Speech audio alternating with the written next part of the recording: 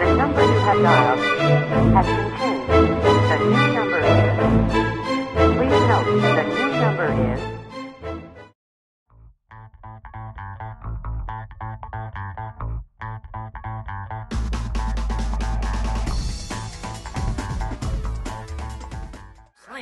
Bill Nye the Science Guy. Bill Nye the Science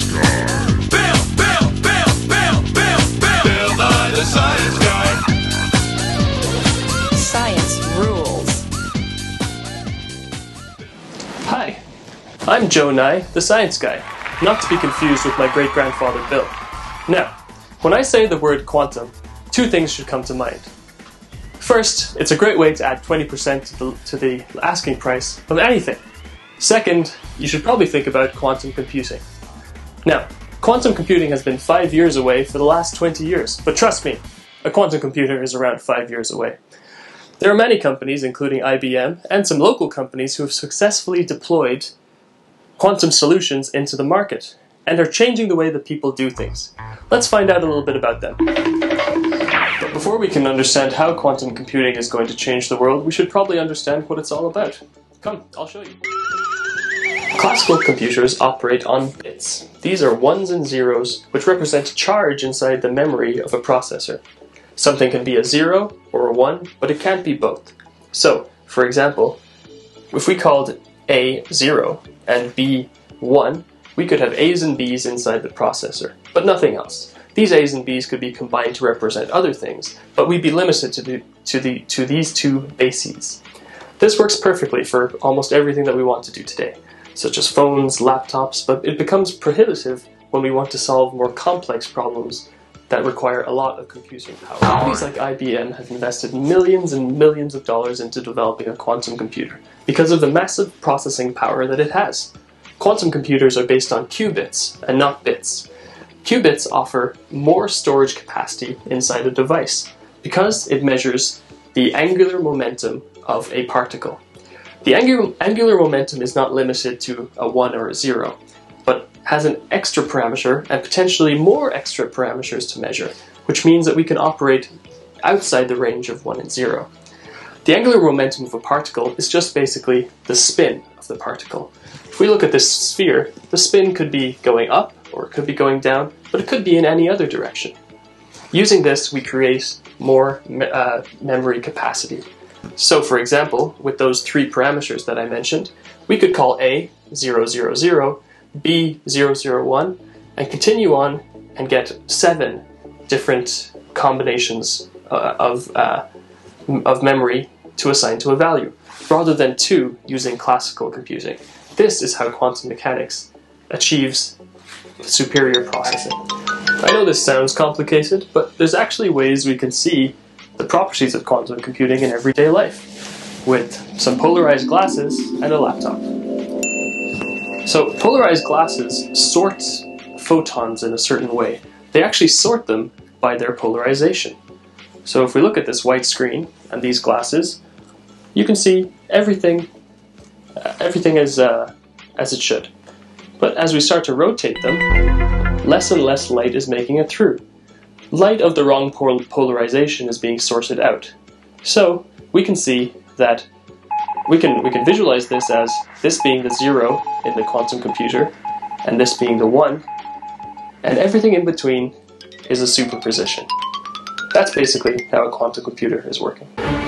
So why should we care about quantum computing? Well, there's multiple benefits, and scientists are looking to add more every single day. These benefits could include things like optimization speed and security. Here's one way that quantum computing is going to change how things are done. Quantum computers have the potential to do much better at solving optimization problems than traditional computers, because a qubit can encode information as both a 1 and a 0 at the same time.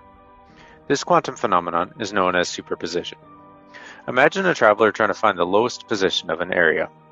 Instead of starting at one point and traveling downhill, if the traveler starts at many points and travels downhill simultaneously, they will find the global minimum faster. This is similar to how a quantum computer solves a complex optimization problem more quickly. Hi, I'm Sean Shipalot. I manage the supply chain for a global shipping company. One of my jobs is to optimize the routes of our trucks to keep costs down, make sure packages get delivered on time, and handle unexpected events like a truck breaking down. Optimizing our supply chain routes to do all this would be impractical with traditional computing. We have hundreds of millions of locations we ship to, and we ship tens of millions of packages every day. Finding an optimized route for all our drivers could take weeks using traditional computing. But business changes faster than that. Quantum computing allows us to solve an optimization problem for all these routes in a matter of minutes. This is a fast enough speed to use in our day-to-day operations. It means we can find efficient delivery routes for all our drivers all the time. Hi, I'm Bill Cash, a portfolio manager at a private fund.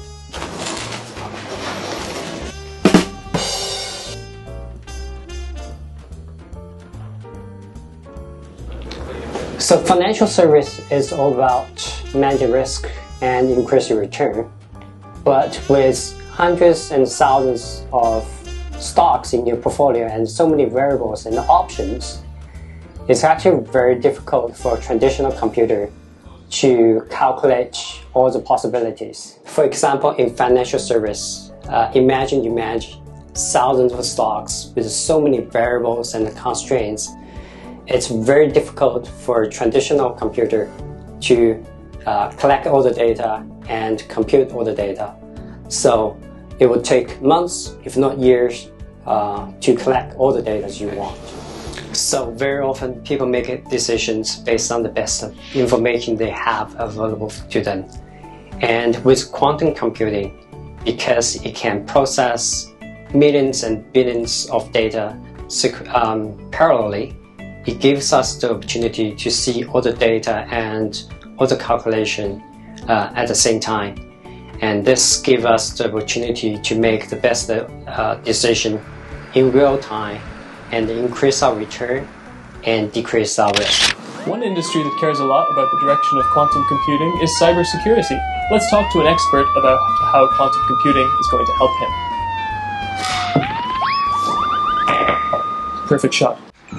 Hey, I'm Ken Safeguard. I'm the Chief Security Officer of a healthcare organization. As a usual part of our daily business activities, we exchange a lot of information with external parties, including personal identifications of the patients, as well as their financial data, such as their banking account information. So my job is to make sure that the communication of this data are conducted safely and securely. So here it is how it works.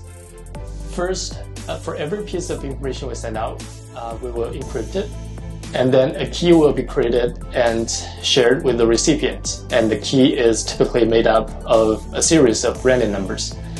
And then the encrypted message will be sent to the recipient through a public network, while the key will be shared through a more private and more protected manner. However, sometimes hackers may still be able to intrude our system and steal the key without anyone noticing it.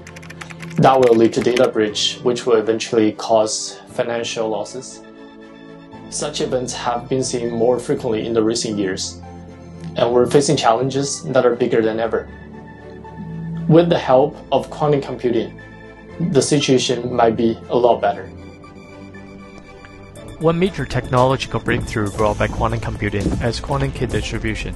It leverages certain properties of quantum physics to facilitate a higher level of security. It relies on the fact that observations or measurements of a quantum state introduce perturbations in that state. When an intruder unauthentically peeks at the key, it essentially changes the state of the qubits, hence the value of the information being transmitted. So the stolen key will effectively become different from the original. Additionally, perturbations during the transmission process will be detectable to the receiver, so any attack attempt will be immediately found out and reported. Wow, that was really interesting. Thanks for tuning in to this week's Joe Nye the Science Guy. Make sure to come back next week when we talk about sponges. Did you know they're kind of alive?